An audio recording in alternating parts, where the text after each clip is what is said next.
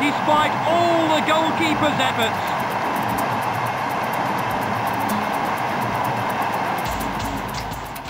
Football! No, not that one. I mean real football. Fußball, football, Vodball, calcio, soccer. It's the most popular game on planet Earth, and every video game system needs a good football game.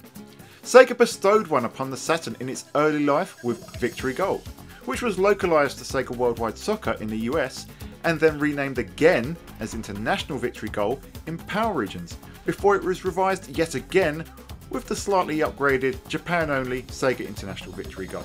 It was a mostly 2D affair using 3D sprite scaling techniques. It was okay, but the real game changer came in 1996 with the excellent Victory Goal 96, which was localised as the sensational Sega Worldwide Soccer 97, a game that at the time was hailed as the greatest football game on any system. This was followed up with no less than 5 sequels on the Saturn, culminating with the outstanding World Cup 98 Road to Win. Sega Worldwide Soccer had a rough transition to Dreamcast though, with the thoroughly flawed Sega Worldwide Soccer 2000 getting a mixed reception. In response, Sega produced a Euro Edition update, which would look to solve all of the issues of the previous game and tie in with the then current Euro 2000 tournament. This is Dan the Mega Driver, one half of the SEGAGuys, and I'm asking the question: could Worldwide Soccer become the premier football game once more? Let's take a look.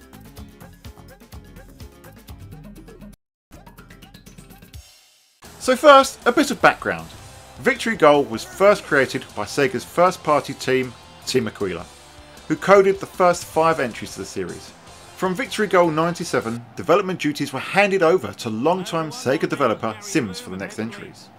All the while, Silicon Dreams created the flat-shaded Olympic Soccer in 1996.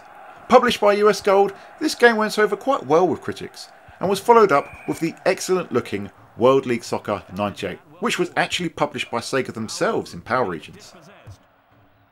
This partnership went well enough that despite Silicon Dreams creating sequels to World League Soccer on PS1 and Nintendo 64, they were commissioned for creating the Dreamcast follow-up to the legendary Worldwide Soccer series. Unfortunately, Sega Worldwide Soccer 2000 was a bit of a mess. Out-of-date looking character models, clumsy gameplay and frequent bouts of slowdown made this a considerably below par entry to the series. This was reflected in the scores that meant it was the worst received of the entire series so far, even below the debuting 16-team Victory Goal series way early in the Saturn's life. Given that Sega Europe had sponsored quite a few teams and spent a pretty penny on marketing the Dreamcast within the sphere of European football, they needed a decent football game out, and they needed one fast. Fortunately, an opportunity arose just 6 months later with the 2000 European Championships. Euro 2000 provided the perfect excuse for a Silicon Dreams do-over, allowing them to update the flawed previous game, tie it in with a major football tournament, and turn the Dreamcast into the next-gen football machine of choice.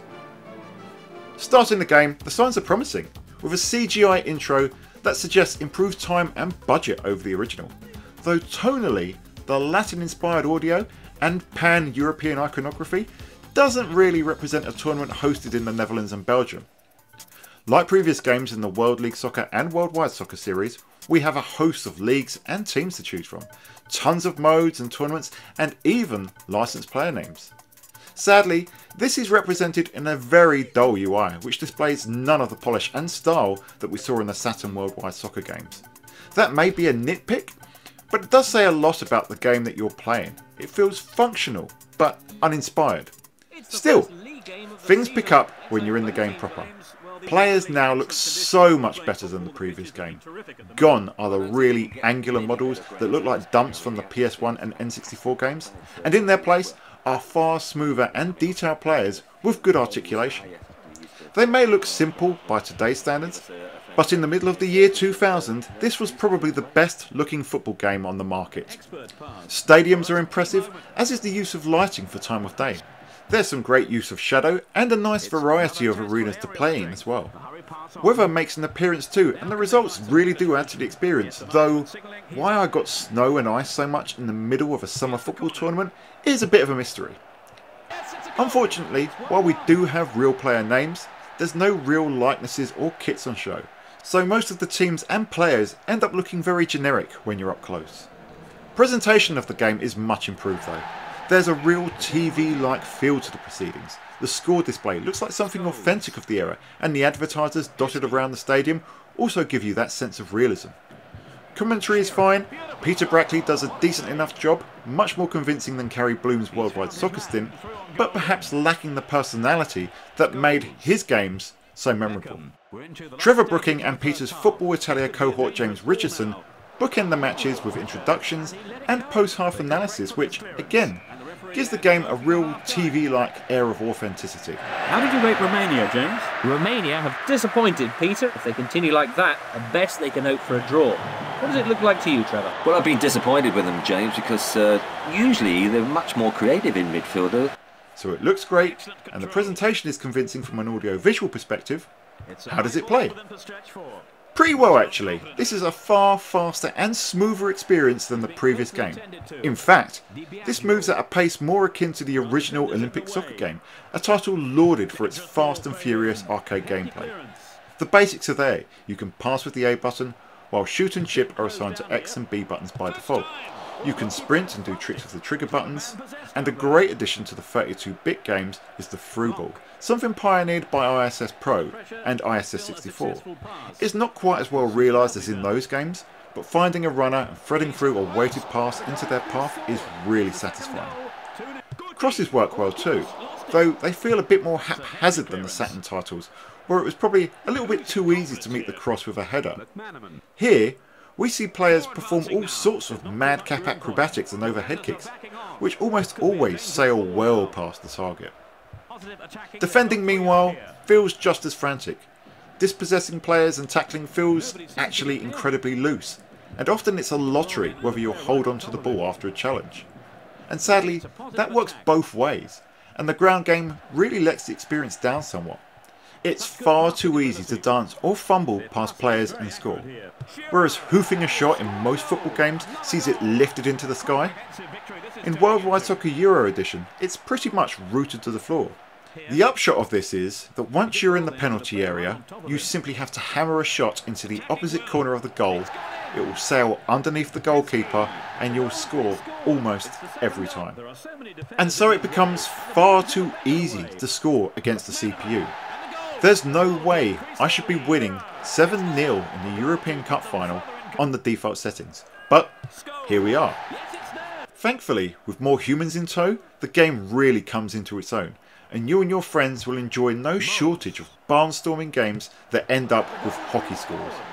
You can in fact play almost every mode with your friends and all compete in the various competitions.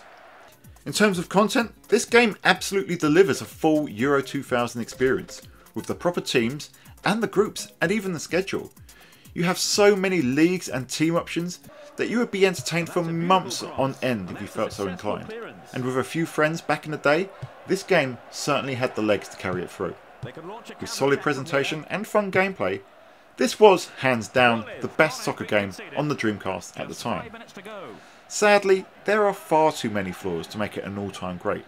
The gameplay is fast, fun and loose, but it still pales in comparison to the tighter International Superstar Soccer, the Pro Evolution games, and even the 32-bit Worldwide Soccer titles.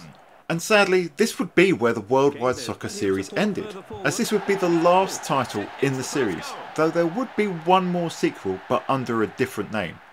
And unfortunately, even then, this game does feel like an entry to the series in name only.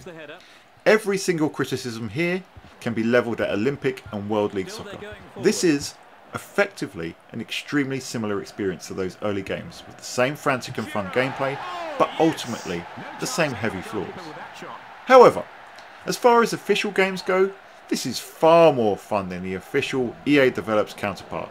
And if you want to relive a tournament from nearly a quarter of a century ago with some madcap arcade style gameplay, you will certainly have some fun with this one. This has been Dan the Mega Driver of the Sega Guys, and we will see you on the Sega side.